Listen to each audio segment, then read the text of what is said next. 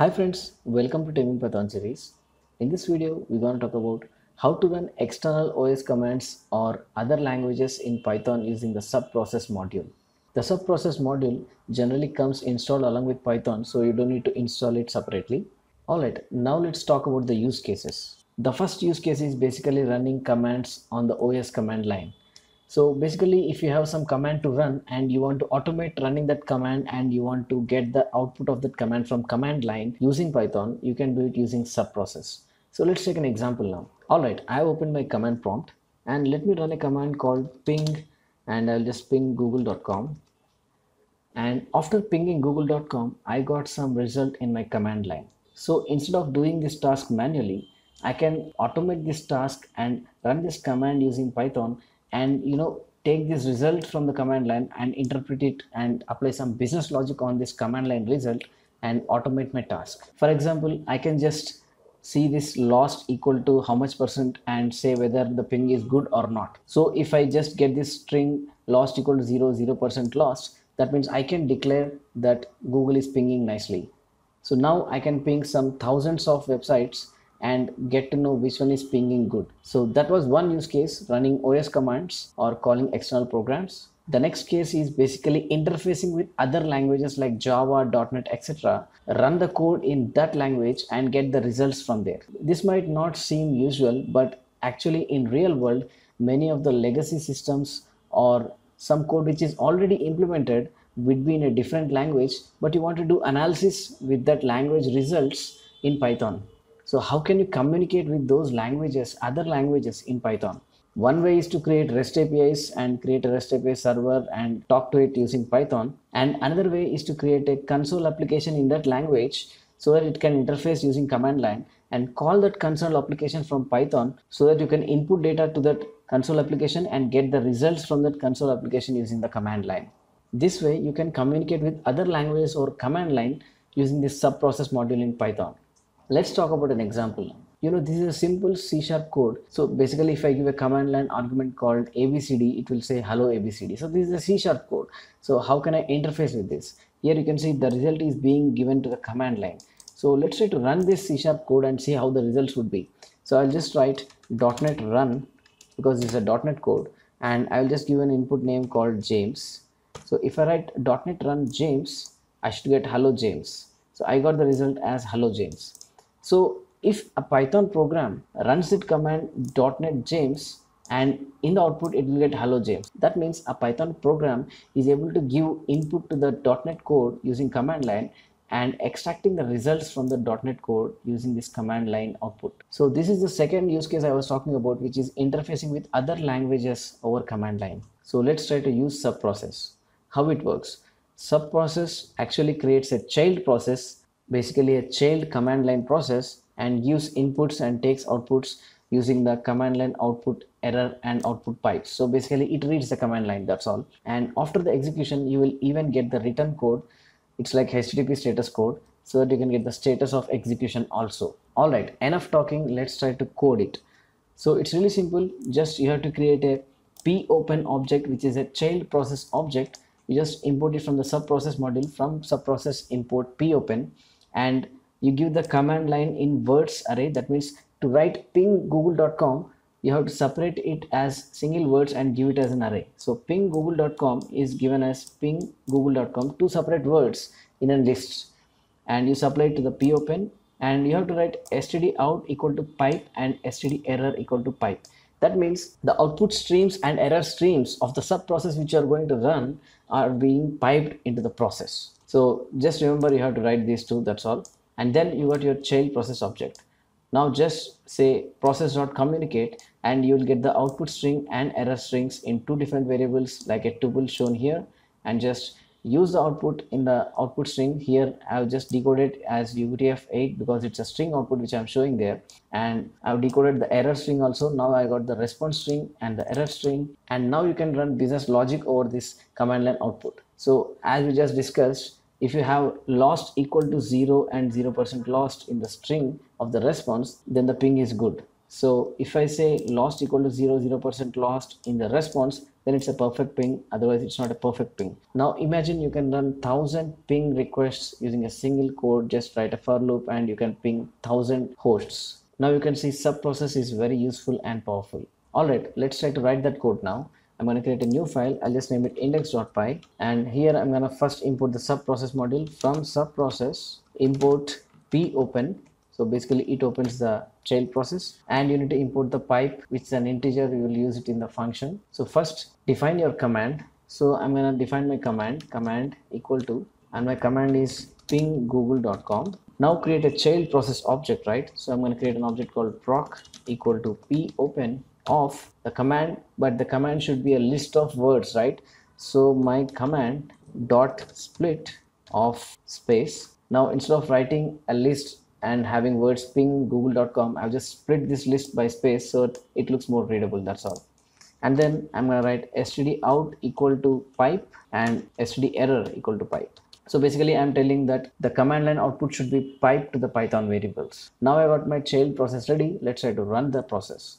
So I'm going to write proc dot communicate, and this will give two variables in return as tuples. So that will be the out string and the error string. And so now if you run the child process, you can get the output and error strings in these two variables. Now let's try to decode them as UTF-8, because our outputs are human readable string output. So I'm going to write response equal to outstring dot decode of UTF-8, and I'm going to copy this line again. I'm going to write error string is equal to error string of UTF-8. So I'm decoding them as UTF-8 strings so that it can be readable UTF-8 strings. Now just let's try to print them. That's all. Print of response and print of error string. Let's try to run them now, and now you can see Python has printed the response. So let's try to create some boundaries in the printing so that I can know what is errors and what is the response. So I'm going to just print a random string here so that I can find a boundary. Now let's run the Python script again, and here you can see I've got my response string and the error string is not present because we have no errors. So if the program throws some errors, it will be incorporated in the error string. So this can be very useful to understand whether the program has successfully completed or it has thrown errors. And one more thing you can do here is you can check whether running the process is throwing errors or not. So you can just create a try except block so that you can catch errors while running the child process. And in order to do graceful completion, if I have errors, I'm just gonna kill the process. And since this section doesn't have any significance if the process is not run, I'm gonna just quit my process here. So things like creating this try except blocks can increase the predictability of your Python code. Now let's try to apply some business logic on this response. So here I'm telling if this string is present in the response, then it's a perfect ping, otherwise it's not a perfect ping. So let's try to save this and let's try to run this, and that's it. I got a perfect ping and the error string is not, and there is no error in the error string. So this is it.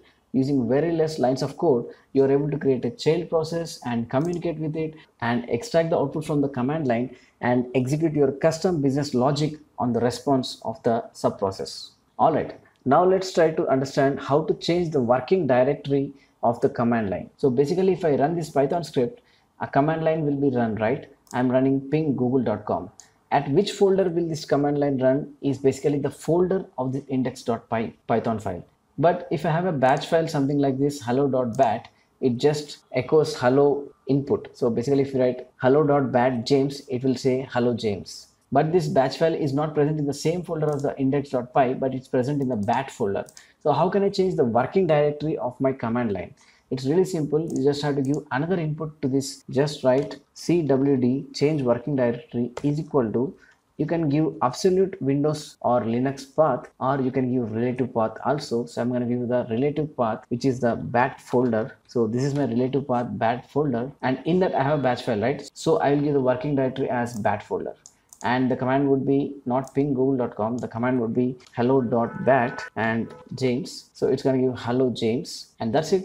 Let's try to print the outputs. So before running the Python, let's try to see how the batch file works. I'm going to open a terminal here and I'm going to write hello.bat James, and it's going to give hello James. So the same thing should come in our Python file. Let's try to do that.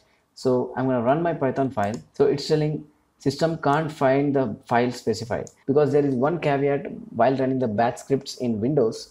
You have to write shell equal to true. So let's try to run it again, and then you'll get the output as hello James. So now if you have an exe file and you want to interface with it, just change your working directory to that exe file and run the command using that exe file, and you can give command line inputs just like this example and get the outputs from the process communication into the output string and use it for your business logic. So that's how you can use change working directory to run commands present in different folder. Alright, let's get to the next example, which is running other languages from command line. So I have this folder called compute, and in this compute folder I have a program called program.cs, and this is basically a .NET project, and you don't need to know .NET now. I'll just show you how I run this program.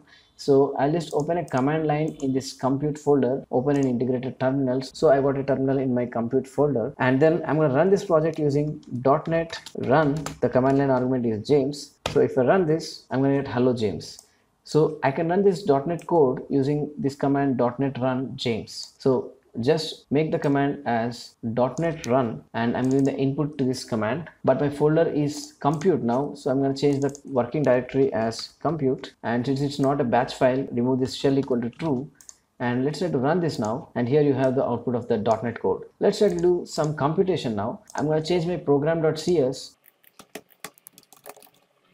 Now this code does very simple thing, just it will take two arguments and multiply them and give it in the command line. So let's try to run this now. I've opened the command line in this compute folder, and I'm going to say .NET run 55 and 66, and if I run this, you're going to get the product of 55 and 66. So basically this program can be an engine in .NET that can give output to the Python code. So let's try to use this in our Python code. So now I've changed my command as .NET run 5566, and I've changed my working directory to the compute folder. So let's try to run this, and in the output you got the result which is computed from .NET in Python. Now let's try to create a function that talks to .NET and gives you the results. So I'm just going to write a function def compute, and it's going to take two numbers, number 1 and number 2, and it's going to run this whole subprocess thing. So let's try to indent this so that I can get it into our function, number 1 and number 2, and it's going to be a formatted string, and now my result will be in the response, right? But I have to check if the program has given me errors or not.